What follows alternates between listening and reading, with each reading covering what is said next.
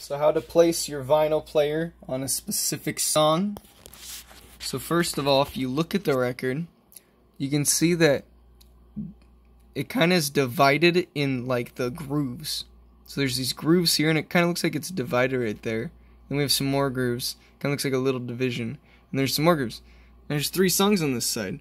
So, well, it looks like the 3 right there. So you turn off your player. Make sure it's not on.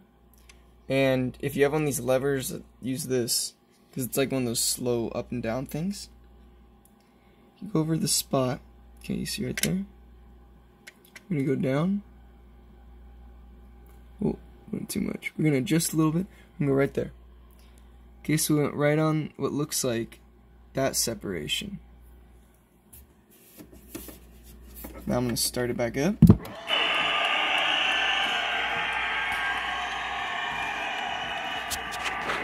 And there we go. It's the start of the next song.